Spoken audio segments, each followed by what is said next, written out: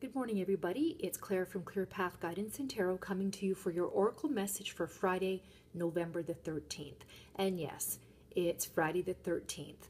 And to me, Friday is a great day. For most people, it's the end of the week. It's the last day of work before the weekend, and there is no reason to hide in your house and not come out because of a number and a day. Okay, so any of you out there that are listening to this and like to just not leave the house on a day like this, go. Nothing bad's gonna happen, like it's just a number, and for me, Friday's a great day to get out and have fun and let loose and have a drink or whatever it is that you like to do. So the card that I pulled today is Accept Love.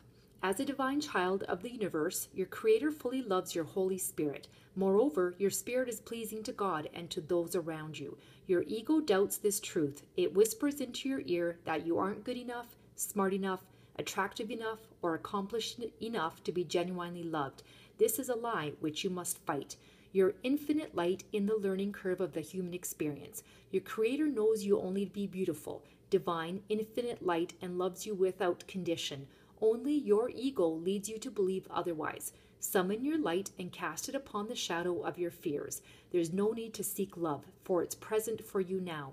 There's only a need for you to relax your fears and accept the love that your creator and the life has for you at this moment. Ask yourself, where am I not feeling love?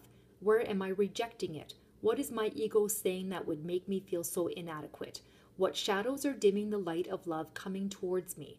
Ask your spirit to shed its brilliant illumination onto these dark and fearful thoughts. Breathe in and accept the light and love your creator has for you. Let it chase the shadows of self-doubt and judgment away. So today is one of those days that if you get a compliment, if someone says to you, I really like that shirt, rather than saying, oh, this old thing, you should just say thank you. Thank you for the compliment. If someone says, I really like your hair, or I really like, the way you did this job, accept it and just say thank you. That's all you have to say. Don't blow it off. Don't think that you don't deserve that compliment, because when somebody stops and pays attention to you and actually gives you a compliment, just say thank you.